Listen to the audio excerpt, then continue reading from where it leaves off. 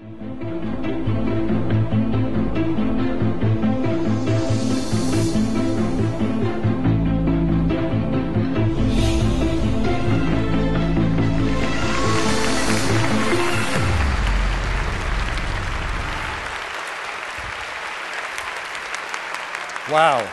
it's great to be here. You're the kind of audience I love because I love turning people on to the beauty of nature. And I think you guys are going to really love this. So I'm a filmmaker, and what I really love to do is to explore the world and the beauty of nature. And I love shooting things that are either too small, too fast, too slow, or too vast for the naked eye to see. You see, when I was at UCLA and I graduated, I didn't have much money. I always wanted to shoot, really quality film, 35 millimeter. So I ended up doing time-lapse because I could shoot one frame at a time. And that enabled me to watch flowers open, sunsets, and it really opened up my heart to the beauty of nature. And for those of you who don't understand time-lapse, basically you're shooting one frame every 20 minutes. So it would take me almost a month to shoot one roll of film. And I don't think I'm ever going to get tired of watching flowers move to the light. It's something I think that'll turn me on for the rest of my life.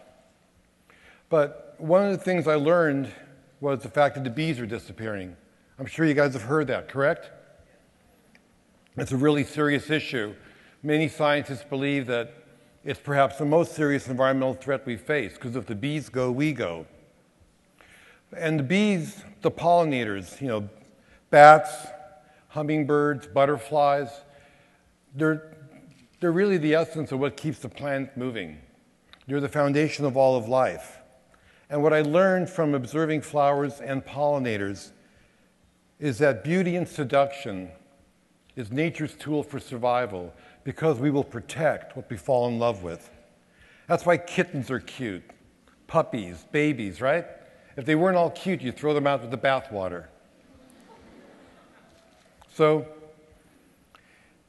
it's an amazing story. I mean, this relationship between pollinators and flowers co-evolved over 50 million years. And I say it's a love story that feeds the earth. 1/3 of the food we eat comes from pollinating plants. And again, if they disappear, it would probably change life as we know it. So I asked my scientific advisors when I was shooting these monarch butterflies in Mexico, what motivates their behavior? And they said, well, it's all about risk and reward. And I said, why? Well, because they want to survive. And I said, why? Well, they want to reproduce. And like a wide-eyed kid, I go, why? And I thought they'd say something smart like, well, it's all about sex. But they kind of, the scientist kind of pulled on his beard and he said, well, you know what? Everything in the universe wears out. Nothing lasts forever. And that really blew my mind because what I realized was that reproduction was something that nature created for life to move forward as a force of energy, generation after generation. I mean, we truly do live on the shoulders of our ancestors. So let me share some nectar with you from my film. It's a film that'll be released hopefully next year. Meryl Streep does the voiceover from the point of view of a flower. And I hope it'll inspire you to plant some seeds in the pollinator garden.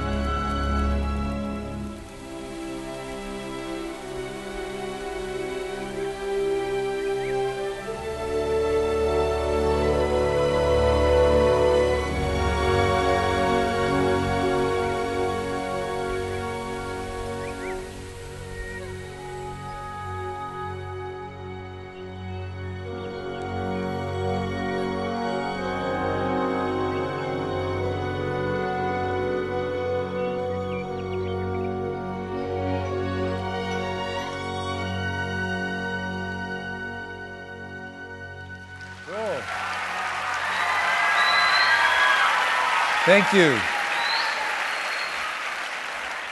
Did you guys see the little baby bat hanging on the mom breastfeeding, I hope? So this mystical intersection of the animal world and the plant world is where life regenerates itself over and over again. And so then I kind of thought, well, you know, since plants are the only really solar collectors, right? It's the only thing that can take, you know, light energy from the sun and turn it into fuel, food, medicine, and shelter. And I kind of wondered, well, what sustains that kind of, you know, life? And well, the answer is soil, right? And I kind of thought, well, what creates soil? What can decompose rock and organic matter? Well, the answer is it's the largest organism on the planet. It's everywhere.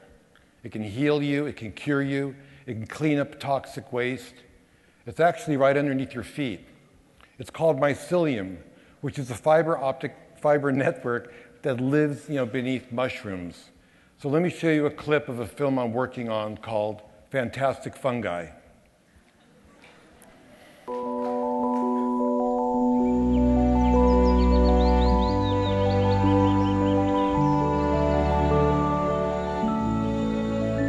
Mushroom mycelium represents rebirth, rejuvenation, regeneration.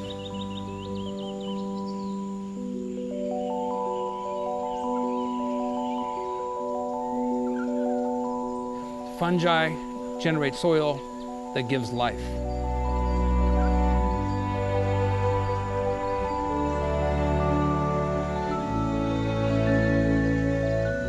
The task that we face today is to understand the language of nature. My mission is to discover the language of nature of the fungal networks that communicate with the ecosystem. And I believe nature is intelligent. The fact that we lack the language skills to communicate with nature does not impugn the concept that nature is intelligent. It speaks to our inadequacy for communication. If we don't get our act together and come in commonality and understanding with the organisms that sustain us today, not only will we destroy those organisms, but we will destroy ourselves.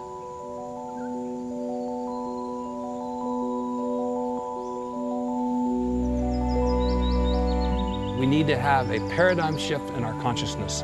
What will it take to achieve that? If I die trying, but I'm inadequate to the task to make a course change in the evolution of life on this planet, okay, I tried. The fact is, I tried. How many people are not trying? If you knew that every breath you took could save hundreds of lives into the future, had you walked down this path of knowledge, wouldn't you run down that path of knowledge as fast as you could? I believe nature is a force of good. Good is not only a concept, it is a spirit. And so hopefully the spirit of goodness will survive.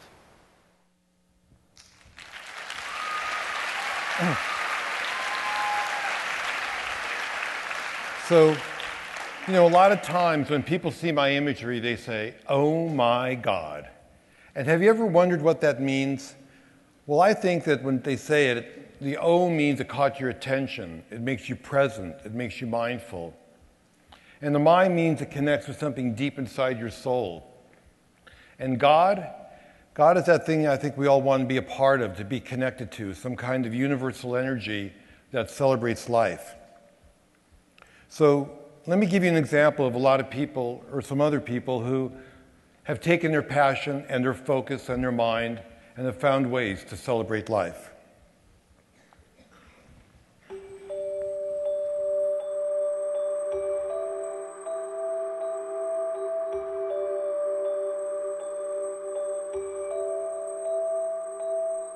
To be a good and safe aerobatic pilot, you have to have 100% concentrated focus on the activity at hand. And that's one of the reasons that I really like what I do, is because it forces me to get rid of all the other sort of extraneous thoughts and all the little problems and all the mundane stuff that happens around you during the course of your life, and get inside this tunnel and think of nothing else but flying the airplane. And that's true focus.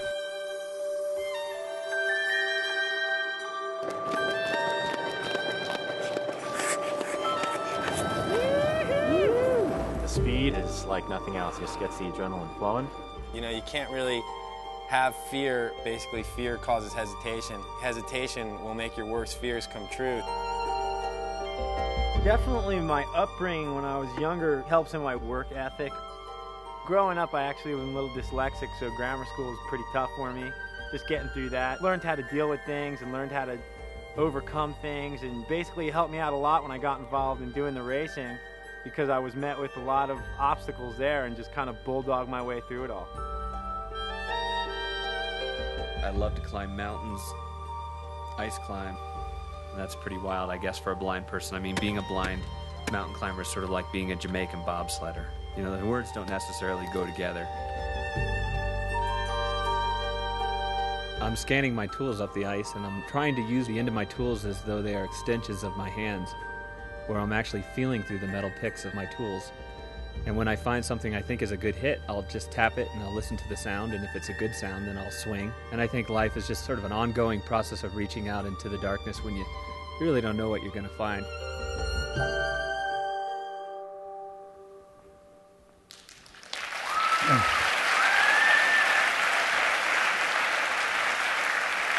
Thank you. So as we've seen, these people use focus to make them present, and they're following your passion. And nature has been my greatest teacher. I think it opens your heart and helps you cultivate appreciation and gratitude. So the future belongs to all of you, and I want you to protect what you fall in love with. You know, we're all different, we all have different passions, but if you find your path, you'll never lose your way. Thank you.